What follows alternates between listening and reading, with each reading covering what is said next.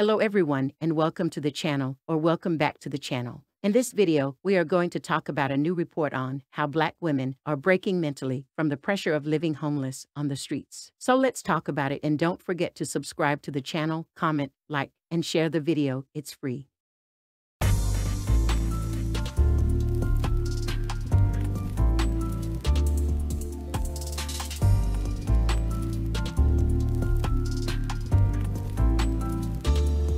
Numerous studies have confirmed that homelessness and behavioral and mental health problems affect the so-called Black woman at disproportionate rates in California and around the United States. On a very primary and personal level, homelessness affects an individual's mental health.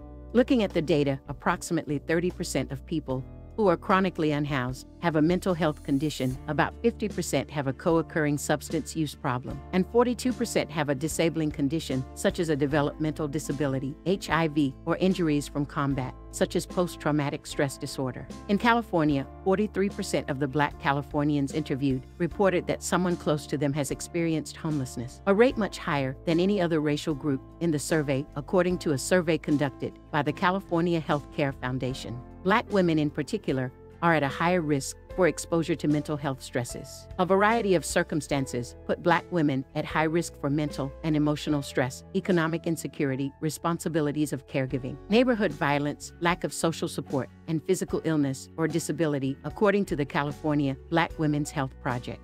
As a result, many are plagued by tension, anxiety, worry, and fear. Because of the powerful and complex links between the mind, emotions, and body, chronic states of stress and anxiety can have dangerous and sometimes fatal health consequences. In addition, the daily struggles of coping with racism and sexism further exacerbate mental and emotional stress. When these intersecting issues go unaddressed, they can compound and adversely affect individuals. So-called Black people make up 13.6% of the population in the United States and account for approximately 21% of those living in poverty. Blacks in California comprise 6.5% of the population, but are more than 40% of the homeless or unhoused population. In fact, in most shelters, food banks, drop-in centers for the unhoused, the majority of those served are from Black or brown communities. Black people outnumber white people 12-1 among the homeless population. California has more unhoused people than any other state. 70% of California's homeless are living on the streets and in tents or vehicles.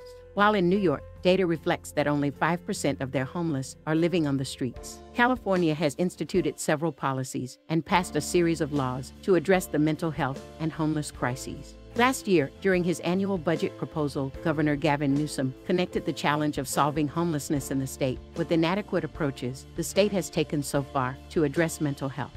Among different approaches taken to address the state's mental health challenges and consequently the homelessness crisis is the passage of the Community Assistance, Recovery and Empowerment Care Act in California last year. This law, which Newsom signed into law, establishes care court, an alternative to the criminal justice system for people who are mentally ill. But more needs to be done if they are to address the monumental challenges of their mental health and homelessness crises, particularly as it affects minorities. The resources and programs the state has made available have simply not kept up with the demand for services. California was the first state in the country to propose housing as a human right under Assembly Constitutional Amendment. This amendment would ensure shelter for the unhoused and recognize that housing as a human right. However, after more than 70 years, housing still appears to be treated as a commodity rather than a human right. Across the board, from prevention and early intervention to strategically providing housing and chronic care, more needs to be done in the Golden State across the board. Medical professionals need to be provided cultural sensitivity training, and more needs to be done to destigmatize mental health care in the Black community. Social support systems must be strengthened, and more resources needs to be committed to outreach and research so that both care and information can be targeted to serve the needs of Black Californians. They need a combination of solutions working at the policy level within the healthcare delivery system and among the social and community networks that attack the problems from various angles. Committing to funding, decreasing hurdles in zoning, working collaboratively with public and private sectors, and creating space for ingenuity would be steps towards solving these crises. Recognizing that Black and brown communities, children, families, and seniors are unhoused as well as those that carry the weight of mental illness leads them to act and consider prioritizing vulnerable populations of unhoused. They must utilize all of their available resources so that every Californian will be afforded the right to have housing and a home and adequate mental health care, allowing for security, safety, and comfort. Our homeless mothers and sisters have made at least one bad decision that has put them out on the streets. This is more proof that women were not created to be alone in this world without a head.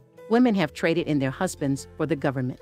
This government does not care about us, they never have. The homeless will probably be the first ones that they come after to put into these FEMA camps. If you want to change your life, start obeying the Creator of the heavens and the earth, laws, statutes, and commandments. So I hope you found this video helpful. If you did, leave a like and a comment. And if it is your first time on the channel, don't forget to subscribe. Until next time.